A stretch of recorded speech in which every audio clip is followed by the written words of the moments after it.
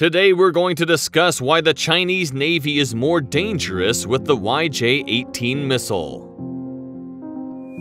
The Taiwan crisis occurred between the USA and China in 1996, proving that the Chinese naval power needed to be modernized since the US Navy operated at very close distances to the mainland and showed off a significant threat to China during the crisis.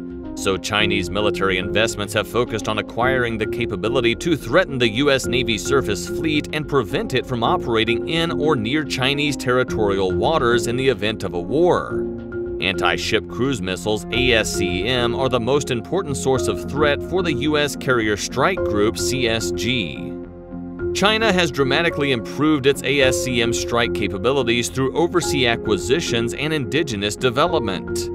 ASCMs generally approach the target at low altitudes, 5 to 10 meters above the surface, and either impact the target near the waterline or dive into it during terminal flight. Modern ASCMs receive offboard targeting data via data link, locate the target using GPS and multimode sensor packages, and strike maritime targets at long ranges, greater than 200 kilometers. The Type 055 cruiser with a well-integrated sensor suite and 112 VLS cells will markedly expand the plane's range and firepower, which could substantially impact a myriad of potential conflict scenarios from the Indian Ocean to the Korean Peninsula and many in between. Because in addition to the Luoyang-3 guided missile destroyer and Renhai carrier group, Type 055 is equipped with a new vertically launched YJ-18 based on Russian SSN-27, a long-range supersonic ASCM. That's why Washington tends to get nervous about China's new missile, which Beijing rather likes. This video is a collaboration with Naval Library, the world's most comprehensive naval database. You can find out both vehicle specifications and detailed descriptions. Get access to the Naval Library service by using the link in the description.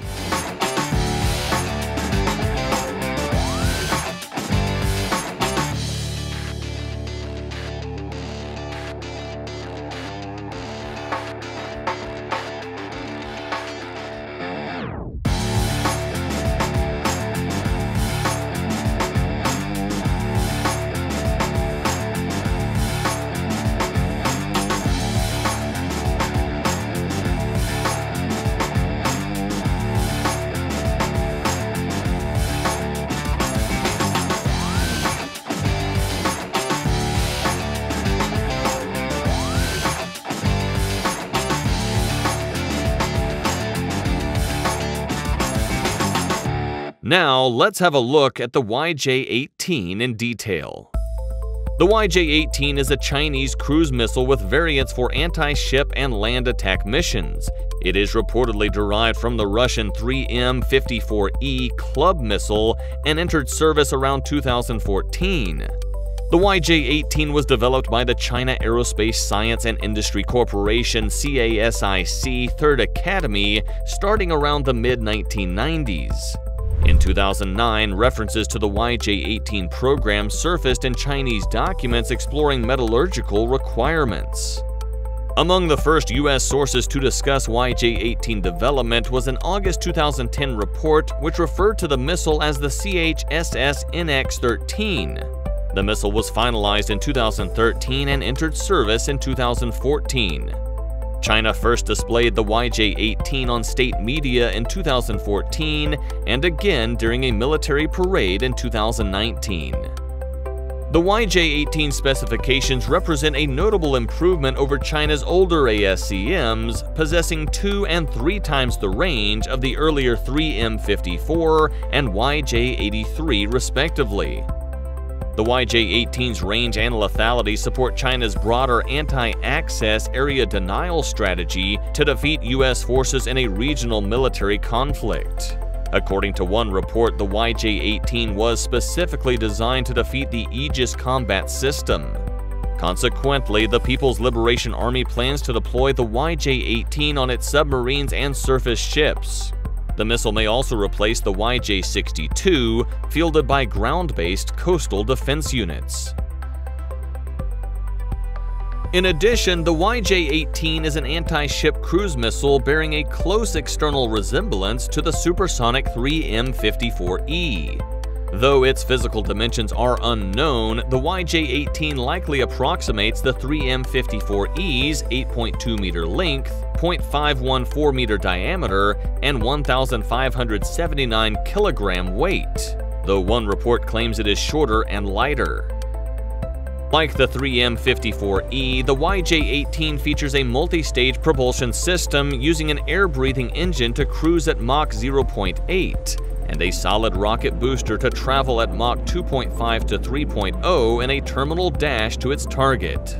The YJ-18 has an estimated range of 220 to 540 kilometers while carrying a 150 to 300 kilogram payload. The missile can fly at sea-skimming altitudes using a combination of satellite navigation, BeiDou, and an active radar seeker for guidance. In terms of variants, China has developed several YJ-18 variants, primarily differentiated by their respective launch platforms. They are: YJ-18 is the first production model. It was designed to launch from submarine torpedo tubes for anti-ship missions and may have a shorter range than later variants. It entered service in 2015. YJ-18A, a model designed to fit shipboard vertical launch systems (VLS). It is fitted aboard the Luang 3 class destroyer and Rinhai class cruiser. It entered service in 2015. YJ-18B, a submarine-launched variant designed for land attack missions. It fits in VLS tubes aboard the Song-class SS, Yuan-class SSP, and Shang-class SSN. It entered service between 2016 and 2019. YJ-18C. A March 2019 report said that China was developing the YJ-18C, a land attack variant designed to deploy in commercial shipping containers. Russia has developed a similar containerized launch system for its 3M54 Klub K missile, which fits 4 missiles into a single container.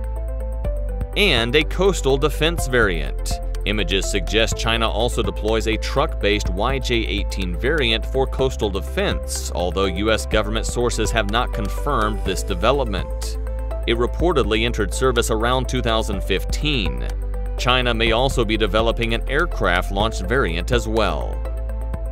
Talking its service history, in April 2015, the U.S. Office of Naval Intelligence confirmed that the YJ-18 entered service with the People's Liberation Army Navy plan.